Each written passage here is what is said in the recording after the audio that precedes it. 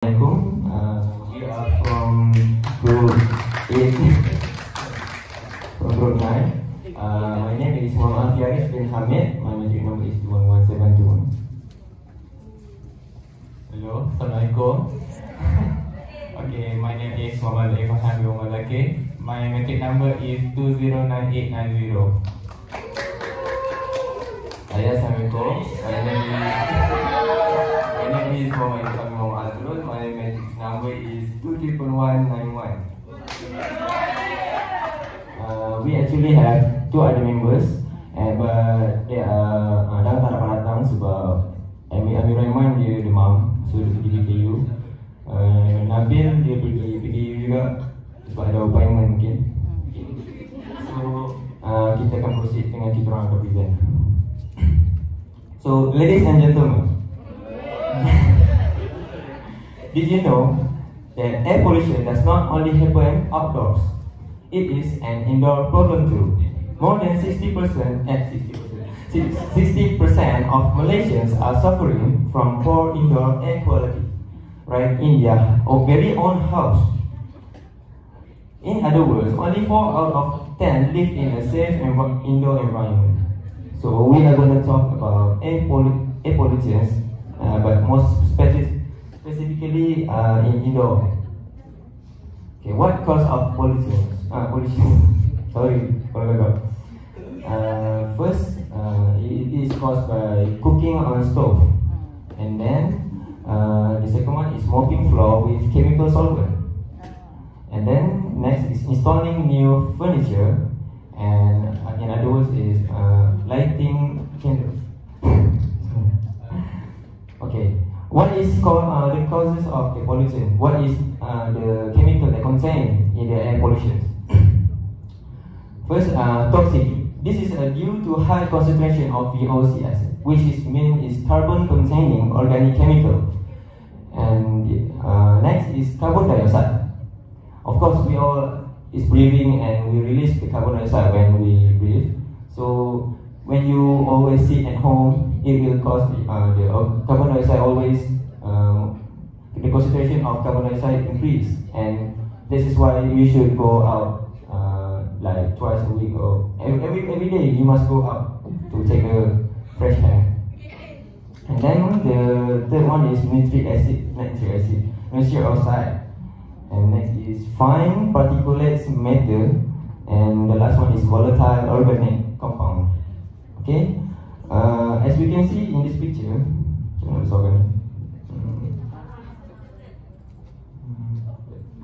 okay, let's see the primary source of indoor air pollution.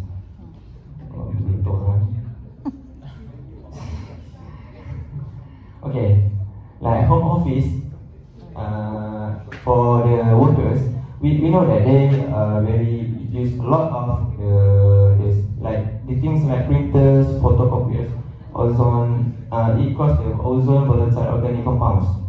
And then I just read this: melamine, furniture, and it is harmful vapors, VOC, and carbon.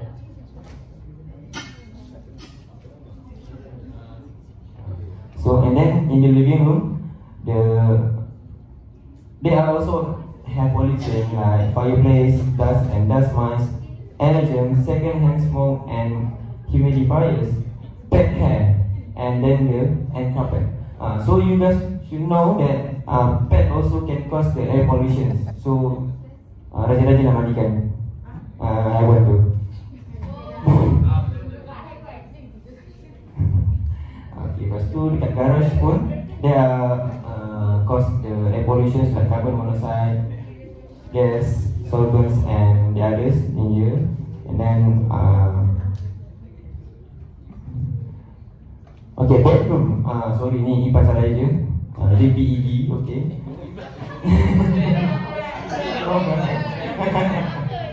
Bedroom.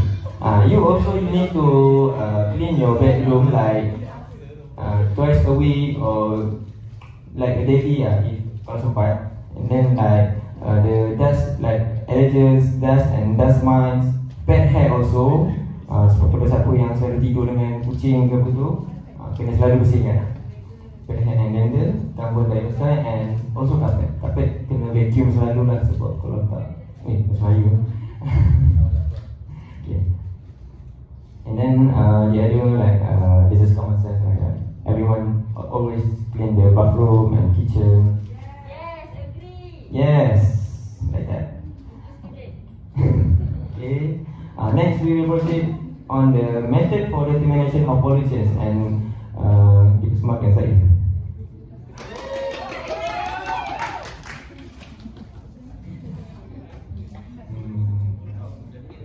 Okay, ni selepas kita dah tengok banyak yang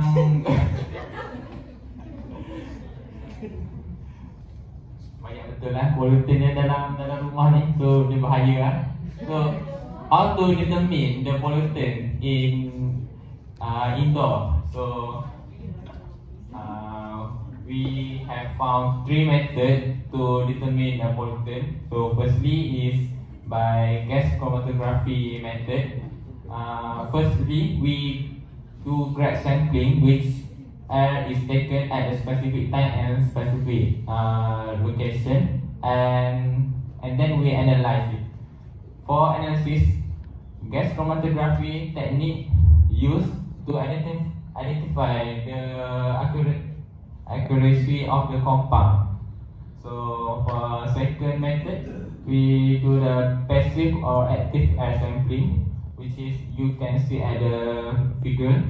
This one is the gas monitoring device. So it can also detect the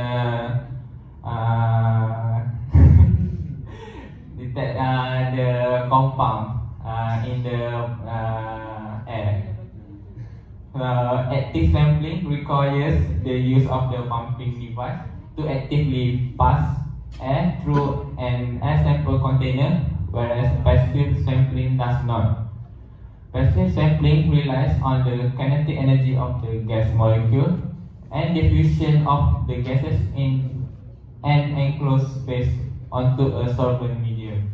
So for the last method we have found is Edinburgh sensor. So this is the gas detection instrument, and it suitable for detecting a wide range of gases such as carbon dioxide, carbon monoxide, nitrous, and nitrous oxide.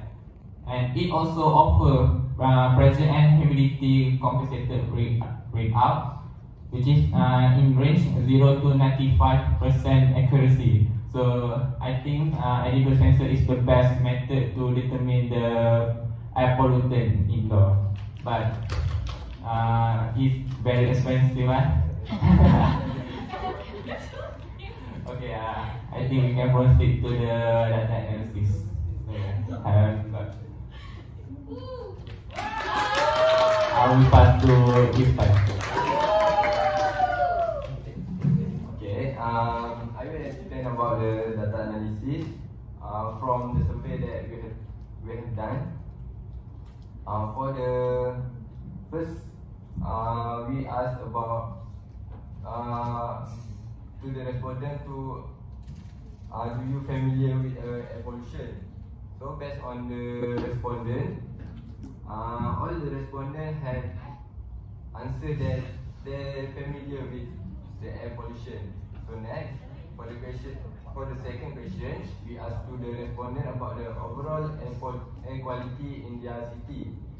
From the data, overall respondent that give their rate at scale 3, which is at a moderate condition. So next, we asked to the respondent about what the main causes of the air pollution. So based on the data that main causes that most respondents choose are from the motor vehicles, waste burning, and industrial sources. Next, the data that we have from question that ask about the extent to which air pollution affect the respondent. 64.6% of the respondents are stating that the air pollution affected them very much. So we can say that the air pollution is affected us very much. Next, based on this question, we ask about the ways that attack